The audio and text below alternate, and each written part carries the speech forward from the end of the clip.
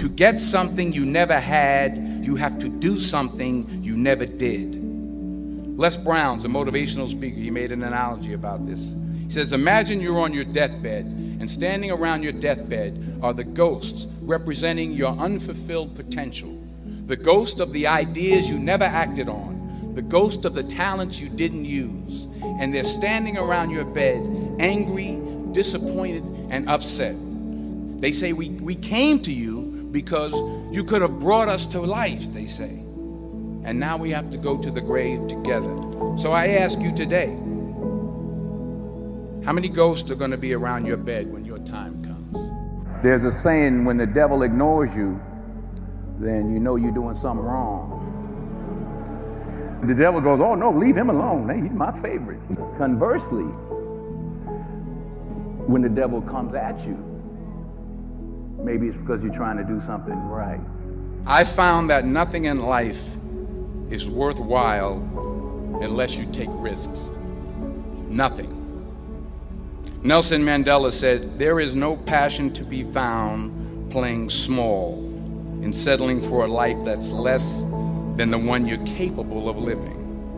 Now, I'm sure in your experiences in school and applying to college and picking your major and deciding what you want to do with life, I'm sure people have told you to make sure you have something to fall back on. Make sure you got something to fall back on, honey. But I never understood that concept, having something to fall back on. If I'm going to fall, I don't want to fall back on anything except my faith. I want to fall forward. I figure at least this way I'll see what I'm going to hit. Fall forward. This is what I mean. Reggie Jackson struck out 2,600 times in his career, the most in the history of baseball. But you don't hear about the strikeouts. People remember the home runs. Fall forward. Thomas Edison conducted 1,000 failed experiments. Did you know that? I didn't know that. Because the 1,001st was the light bulb. Fall forward. Every failed experiment is one step closer to success. You'll never see a U-Haul behind a hearse.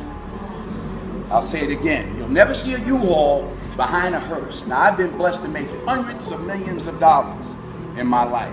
I can't take it with me, and neither can you. So it's not how much you have, it's what you do with what you have. And we all have different gifts. Some money, some love, some patience, some the ability to touch people. But we all have it. Use it. Share it. That's what counts. Not what you're driving, not what you're flying in, not what kind of house you bought your mama, but buy your mama a house. One thing I'm the most happy about in terms of my career is the fact that I got there with the grace of God, first of all, but short of that, I got there just by working hard, not partying with the right people, not compromising myself in any way or cutting any kind of deals, just by working hard, just by plugging along, sawing wood, as I like to call it. I'm a 20-year overnight sensation. Well, you know, you're always affected by opinion, but the more opinions there are of you, the less I look at them, because I just can't live my life based upon what other people think about me. So I can't concern myself too much with what other people think. You know, it's just not healthy.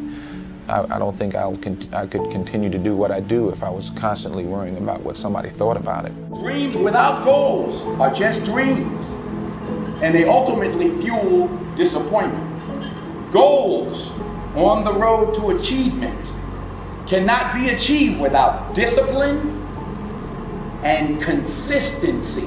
I pray that you all put your shoes way under the bed at night so that you got to get on your knees in the morning. Anything you want good, you can have. So claim it. Work hard to get it. When you get it, reach back. Pull someone else up. Each one, teach one. Don't just aspire to make a living. Aspire to make a difference.